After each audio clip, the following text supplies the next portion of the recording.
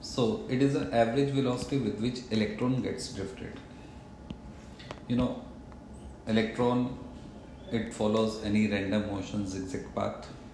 If no electric field is applied to it, average velocity of all the electrons will come out to be 0.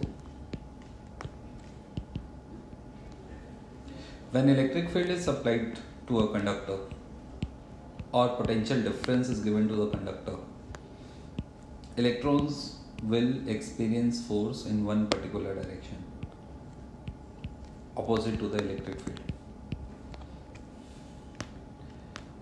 So force on the electron is minus E into E, opposite to the direction of electric field.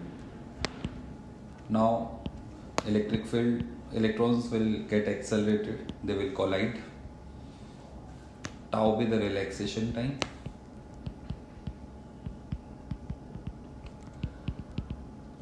Acceleration is force by mass.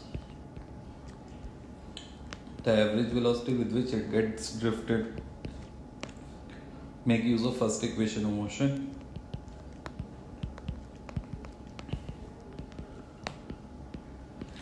Drift velocity is minus E capital E by m into tau.